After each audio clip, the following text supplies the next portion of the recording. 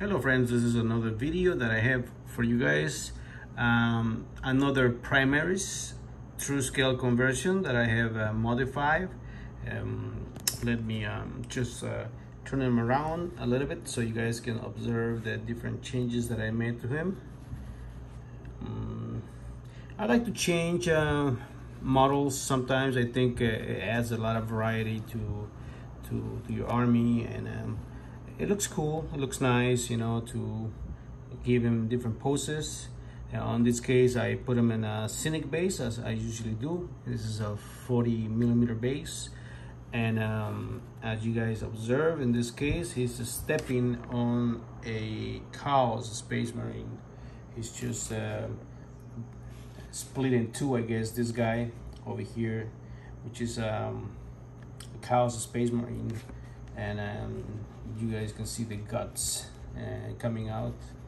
He just split this guy in two with his chainsword, and when this guy is painted, there's going to be a lot of blood in the back part of the model.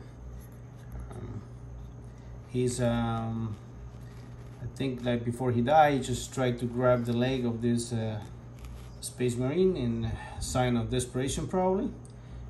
You guys can observe it here. He's holding the hand, his hands, and wrapping his hands in his ankle. This is the rest of the base, and I'm very happy with this model. Went for the helmet on the side, bare head.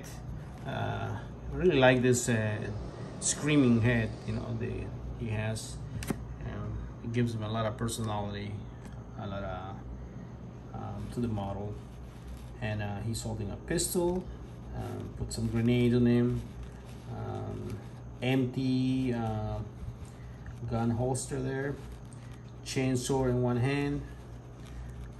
Screaming, stepping on the enemy, destroying, killing, all the 9 yards, everything that would you see in a battle. And now I'm gonna put him next to our regular guest in the videos, which is this space marine, this river over here, and you guys can observe the size comparison that I always do. I probably add like 3mm maybe to the size of this guy. He's taller. Even if I raise this guy a little bit, because he is standing on top of a scenic base, this guy still is a little bit bigger. And I like to make him a little bit bigger, just to give him more presence and to improve the pose, reposition the legs, like in this case. Let me know what you guys think. I don't know what chapter he's gonna be. I don't know who's gonna paint him. I usually don't paint the models myself, but the person that ends up with the model, I wonder how he's gonna paint him. He's in a 40mm base, and he's ready to fight.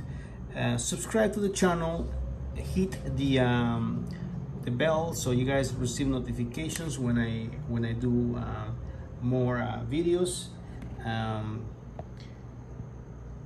You guys will receive notifications, and thank you for your attention, and see you guys in the next video. Bye bye.